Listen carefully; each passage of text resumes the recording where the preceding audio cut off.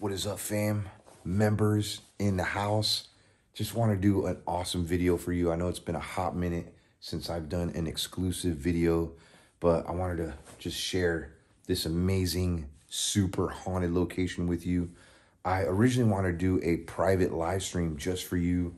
James is here with me, and he wanted to do the very same thing for his fam and his members, but we're sort of limited because we didn't have any internet signal at all. I mean, it's terrible. I've been trying to send Tiffany a text message for like 2 hours and it hasn't gone through, just to give you an idea. But anyways, I am at the Octagon Hall. I did a vlog here with Tiffany. Super haunted location. James and I have been here already for several hours. I'm cringing at the fact that I have to go back upstairs, but I want to share this with you. Since we've been here, the only place we haven't checked out or finished up yet was down in the basement. Oh gosh. I don't know if I want to go down there right now, but in case you missed my vlog where I was talking about Octagon Hall. Place was built in 1862 by a gentleman named Andrew Jackson Caldwell, and he was a Freemason. And I didn't know this. First time I came, of course, I knew some of the history. I heard he was, at that time, good to his slaves. I don't know if there's such a thing, but he was very good to them. Of course, after the Civil War, the slaves that decided to go ahead and be free and live their lives, he gave them 25 acres, each one. If they wanted to stay, he offered them jobs to keep here, keep working here. But there's something so off about this house. There's been people that have come here and they came here as skeptics. I've been told this, that they leave here not skeptical anymore. I'm going to show you around a little bit. Oh, God.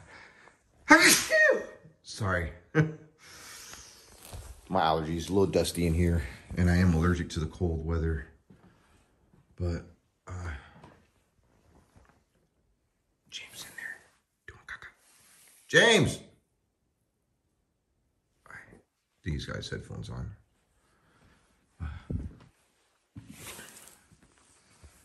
There's security cameras. I'm going to show you here in a second. Just a little bit ago, James. Oh! What?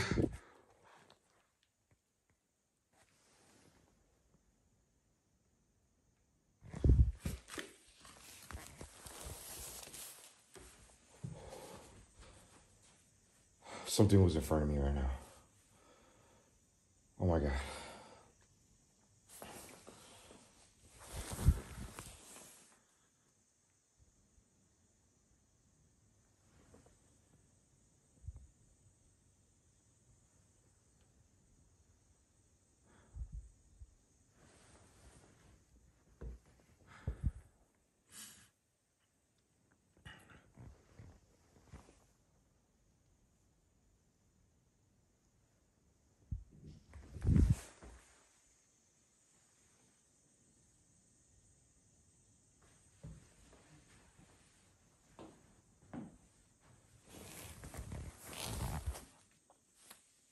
I felt like there was something in front of me. I may have seen something, but I can't even describe what happened. I lost my balance. I lost my balance while I was in there. Maybe it's just me tripping. I've been to so many haunted locations, so many, but none quite like this. In fact, even the owner himself said that from the 40 years that he's been paranormal investigating, this place remains the top active nightmare, by the way. Nightmare. So this place was used to hide Confederate war soldiers.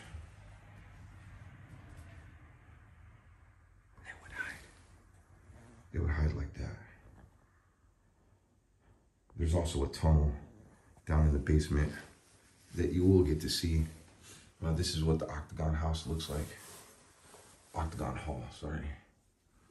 But One thing I did not know the last time I came, of course, I do remember hearing about the Freemason thing.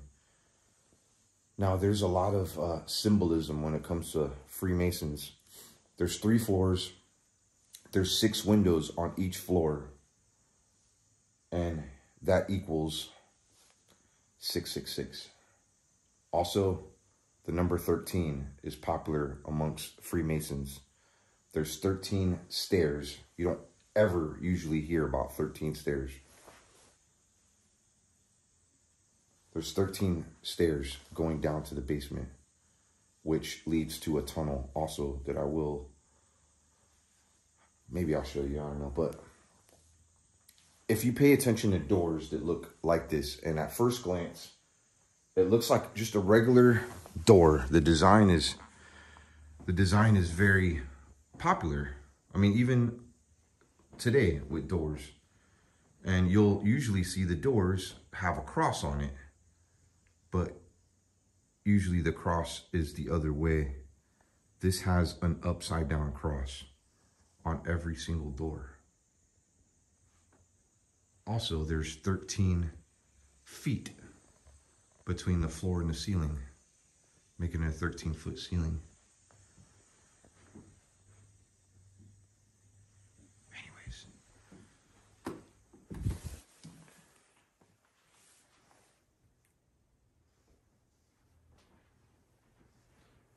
I was in here earlier.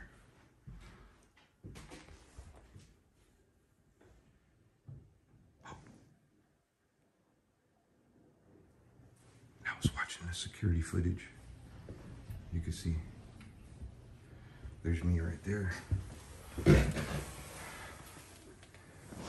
But James was right up there in that room, which is Mary Elizabeth's room. She had died here, down in the basement actually. Her dress caught on fire, really sad situation.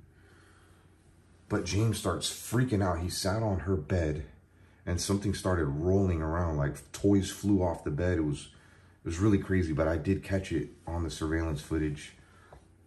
I think the owner may be able to share some of that footage with me too. I don't even see James. Maybe he's outside.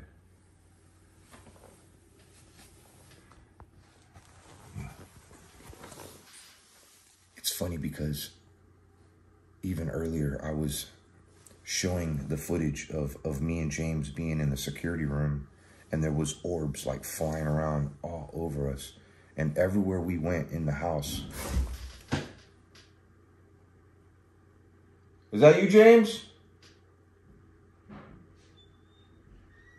It's James. I think he just came in the door. Ready to go down in the basement? I'm building up to it. Hey, like the other floor. So what did you experience up on that, like in the, it's Mary Elizabeth's bedroom?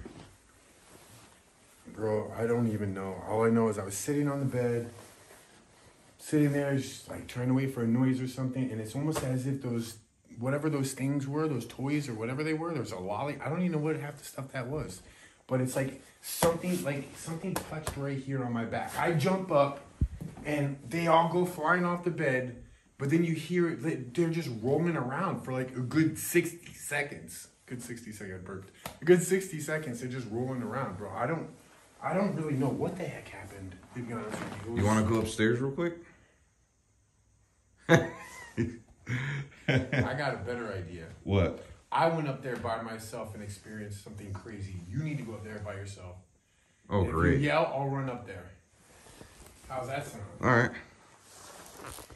Here's the thing. Actually, you know what? I'm going to go record on a security camera. Whoa. Yo, so just a little bit ago, I was in this room, bro, and I felt or saw something in front of me, dude, and I lost my balance. Like, I almost felt like something touched me or reached out and touched me or when I was in the bathroom? Yeah, when you were in it was right over there, in this room right here. Well, I mean, he wasn't lying when he said people have been touched and scratched and pushed and... I don't know what I felt, though. It was just like a feeling of unbalance. But here's the thing. Upstairs, I've never felt, and James hasn't either. I've never felt what I felt in one of the bedrooms up there. You should go sit on that bed. No. Like even outside of the doorway of this room. You know what? I'm just going to go up there. I'm going to go up there.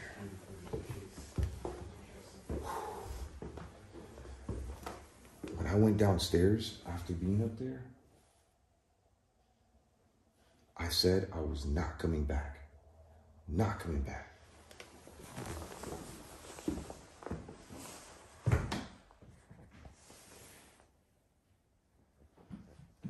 You can see a Freemason logo right there.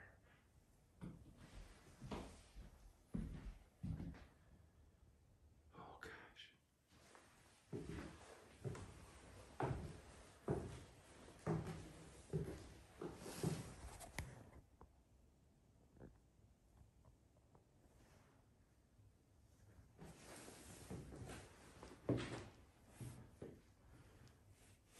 That room right there is evil. There's something evil in that room.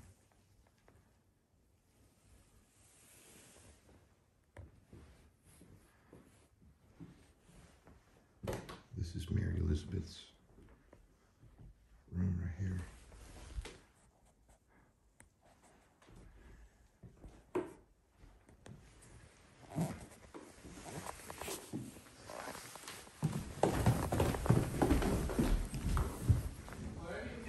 Bro.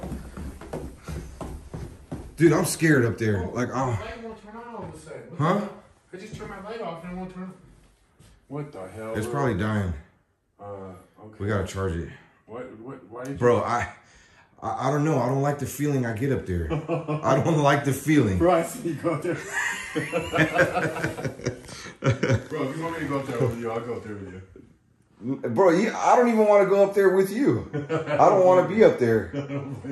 Like, you know what I felt? I felt like something was going to push me down the stairs. Really? No lie, dude. I felt like this feeling like it did not want, whatever is up there, did not want me up there.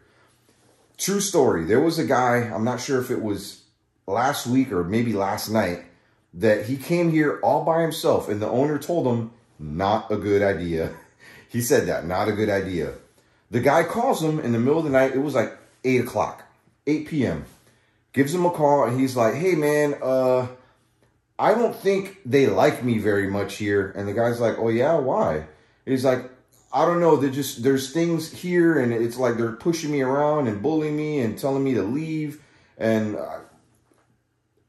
moral of the story, long story short, the guy ends up leaving at like 9 o'clock at night. Supposed to be here till 9 in the morning the next day, but he leaves at 9 o'clock at night because he was just, I don't know, whatever was here. He was precise, 9:58. It was okay. Exactly. Yeah, that so was crazy. Whatever it was, did not like him. No, something scared the hell out of him, which I can understand. Imagine the stuff that's happened to us if we're here by ourselves. That'd be so much more intense. Like, what the hell is that? What was that? Wait. What the?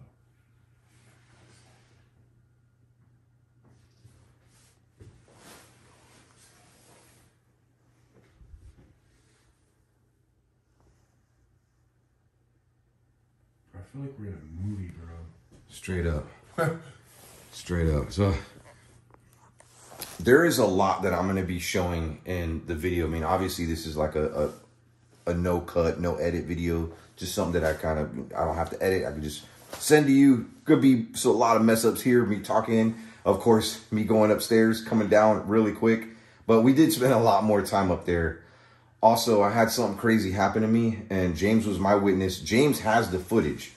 We filmed this whole part, us walking up there. I heard whispering. We heard this loud bang. How long did we record? It was like 25 minutes or so of footage. Yeah. All of a sudden, my camera just completely shuts off. It's not that like my battery was dead or anything like it, just shut off. And of course, it wouldn't turn back on. I went back and my last clip was gone. Everything that I recorded was gone. I turned the camera back on and I'm starting to talk about it. James is being really nice. He's like, hey man, we can like go back downstairs and, you know, record us going back upstairs and do it. And I was like, no man, it's all right. This is a part of what happened. So let's make it happen. It's all good. As soon as we turn the camera back on, and he caught it too, there's chairs, metal chairs right in front of us, and they all start making noises as if there's something sitting down in each one. That's the room that, like, I don't know, James was feeling it. I was feeling it. It just was off. It was just off. You felt dizzy. Like he felt like something on his chest. What were you feeling? Like it was your chest? Like almost like something was constricting my breathing. You know what I mean? Like right. Very, very heavy feeling on my chest. Like somebody sitting on my chest almost. For me, I felt something more in my head. Like it was like this tight feeling. Like there was. I heard that again. What the? Bro, that came from right up there. Was that the camera, maybe? No, look. It came from somewhere. It sounded like it came right from that chandelier. What? Bro. I don't know. But bro, this place freaks me out. Yeah. I haven't been freaked out in a place in a really long time. Not like this.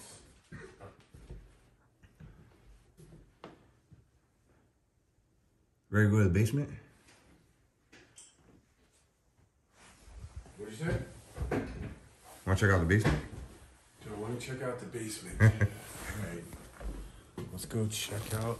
We also went outside and there was a barn down there where we felt the same uneasy feeling as we did upstairs. And I can't remember what exactly we witnessed, but like we heard a bang. And then in the other barn that we didn't feel uneasy in, we saw like, I don't know if we saw it or I might have caught it on camera. This whole table like flipped over, which that has happened in the basement too. According to the owners, there's a 300-pound table, or there was a 300-pound table down in the basement that completely flipped over. I'm going to quickly take you down there. Are you going to leave this in part for this second video? Or? Wait, is this for members? This is just for my members, yeah. Oh, okay. Yeah. Dope. You should do the same thing. Yeah, I will. Yeah, that's a good idea. I'm gonna go grab my All right, James is going to do his member. You want to actually, I'll wait for you. And we can start in the basement. Go for it, bro. I don't want to go in the basement alone. I'll go in the basement alone. All right.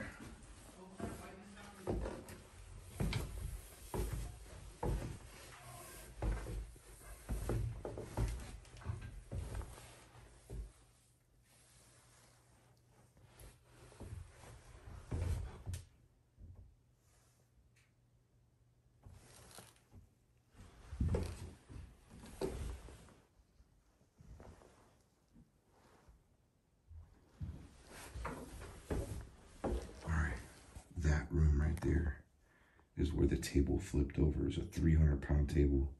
Now that's not what we saw. We saw something in the barn, but it was like one of those party tables. I don't know if it flipped over or what the hell happened. It might have been flipped over already.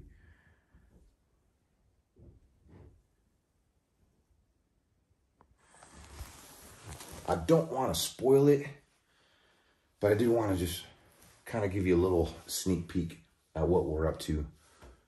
Awesome video coming, 3-part series, and yeah, a lot more history on the place, but just kind of, you know, like I said, this was used originally. It was used as a hospital in the Civil War. It was used as a hideout for Confederate soldiers. There is a tunnel, like,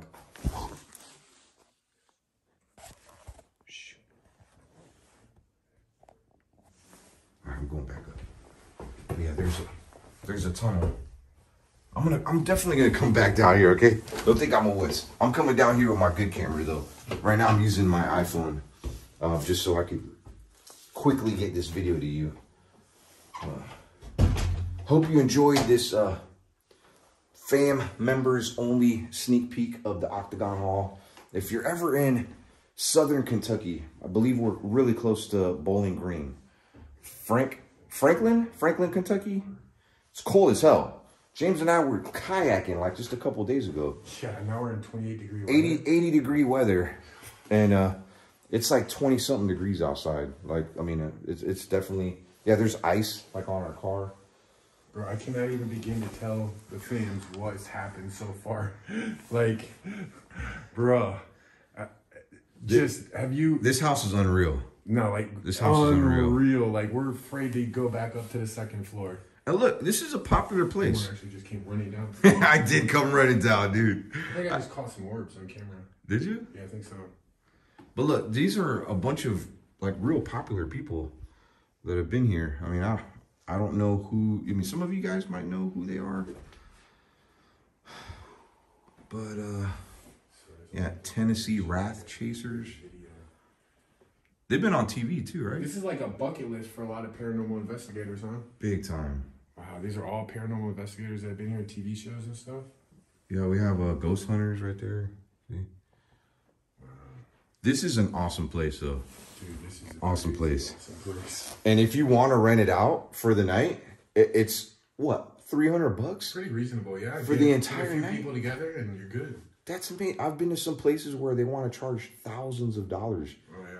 And they're not as haunted as Octagon Hall. What, did you see something? Dude, there was like a shadow or some shit coming towards you.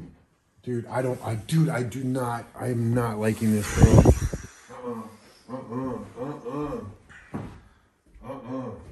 You all don't even have any idea what we've gone through so far. We still got so much more. Bro. Anyways, hope you enjoyed this little mini video. If you want to see more of it, hopefully you are subscribed to James the Fam, or maybe you're a member of his channel. He's going to do a members only video right now. So I'm going to jump off here and get my big boy camera. You going to go down the basement? Yeah, I'm going to give him a little sneak peek to the basement. Okay. He's going to get scared. Anyways, I love you so much. Appreciate your support. Got to go for now before we leave. Give me a kiss. Pray for me.